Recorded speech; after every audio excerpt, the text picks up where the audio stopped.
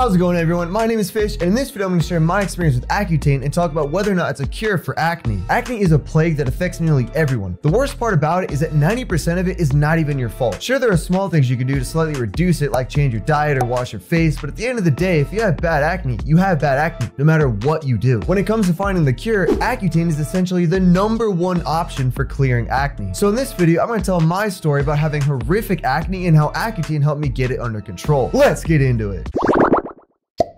Isotretinoin is a drug that's sold under the brand name Accutane and is primarily used to treat severe acne when all other options have been exhausted. In other words, Accutane is the last resort when combating acne if no other treatment has worked. It operates by permanently decreasing the size of your oil glands so that they produce less oil that clog your pores. For me, I did try everything before Accutane, and the results I got were mild at best. Nothing is working!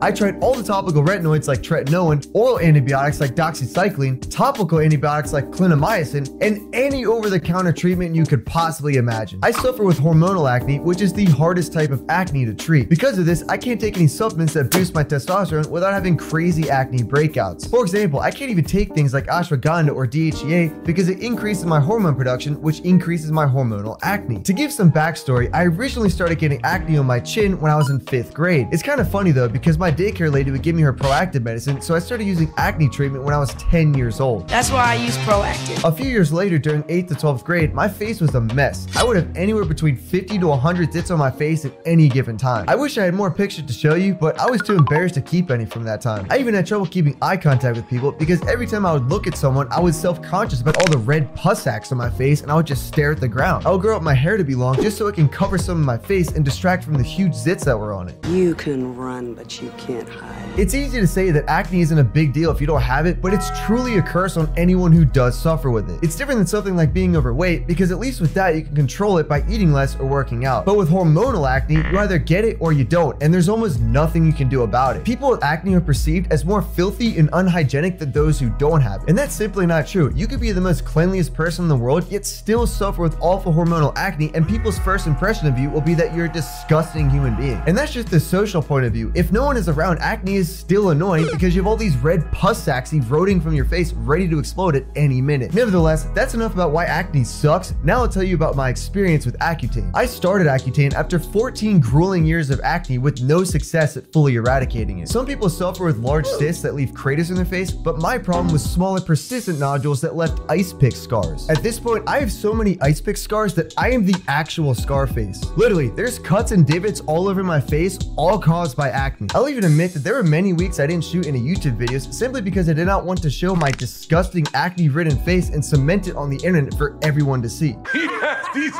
horrible acne scars! Anyway, I gotten fed up with this, so I scheduled a doctor appointment with my dermatologist. Once I arrived and explained my situation, she then prescribed me 30 milligrams of isotretinoin once per day. This is a somewhat high dose to start on because typically people begin on 10 to 20 milligrams, although the average dose of a full cycle is around 20 to 40 milligrams or 0.5 to 1 milligram per kilogram of body weight. The duration of a cycle ranges from 4 to 6 months. That being said, my circumstances were a little bit different from the norm when it comes to the dosage and duration of treatment. The first month I was on 30 milligrams and it really helped shrink the size of the pimples. But my main problem was the persistency and the fact that the pimples were still coming back, albeit smaller. There's never a let-up, it's relentless! So the next month, my dose was raised to 60 milligrams, but the problem continued, so the third month I was prescribed 90 milligrams. Then by the 4th month, I was prescribed 120 milligrams of isotretinoin every day. It was around this time I started getting pretty massive side effects, which made me decide to lower my own dose to 80 milligrams per day. I didn't tell the doctor this though, because when insurance covers it, a month's supply of 120 milligrams is the same price as any other dose. So I would stockpile some, that way I would need less doctor appointments and less prescriptions. That's right.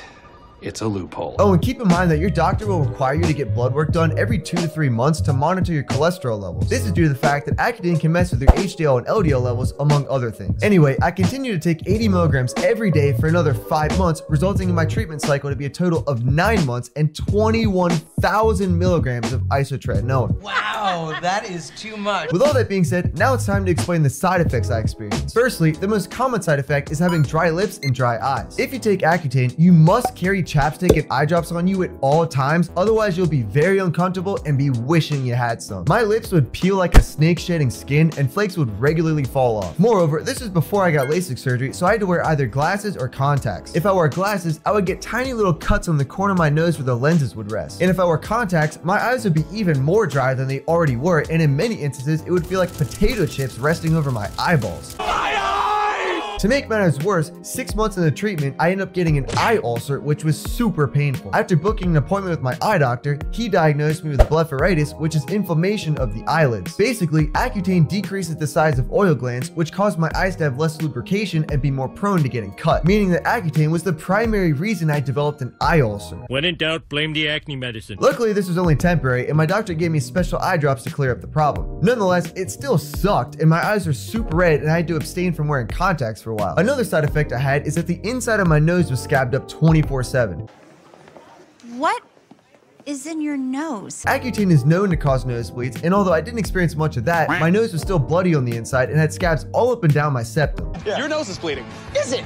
It seemed like I had more scabs and mucus anytime I blew my nose. A more mild side effect I experienced was that the skin on the back of my fingernails would often be peeled back way more than normal. I would have continued Accutane for longer, but the worst side effect I experienced was acute gastritis. It seems like this problem in particular is not really talked about in the Accutane community, but I can confidently say that Accutane caused me to have gastritis. What Accutane essentially does is dries out your entire body. Your eyes, your lips, your nose, your hair, everything is dried out. And for me, it felt like it was drying up my insides and my organs. Deep hurt inside of me. It felt like it destroyed my stomach lining and gave me stabbing pains in my stomach. What gastritis is the inflammation of your stomach lining, so it can be very uncomfortable. I had to stop drinking coffee and alcohol for a while because anything acidic would give me a tummy ache. And I never had this problem until I started taking Accutane. In the end, gastritis is what made me stop taking Accutane because I just couldn't take the side effects anymore. I can't take it anymore. Don't get me wrong, Accutane did an amazing job at fighting my acne that nothing else could treat. But the side effects, like gastritis, was what made me cut the course short. And I still had gastritis for several months after stopping Accutane, but I treated it with different supplements like glutamine and turmeric, and I was at least able to get it back to somewhat normal. I don't have daily flare-ups anymore, but I can't excessively consume acidic things like I used to. Quite honestly, my stomach lining has never been the same since. Makes me like sick to my stomach. When I stopped taking it, my acne was basically all cleared up. After a few months post-op, a little bit did come back, but the majority of my acne problems were cured. These days, I would say that my acne is about 85% gone. I do get occasional cystic spots, but I can usually treat it with oral antibiotics, which is shown to be decently effective. And I still use topical 𝗜𝗏𝗏𝗏 each morning to keep everything under control. I guess the main question is, do I regret taking Accutane? And the answer is no, I do not regret taking Accutane. I regret nothing.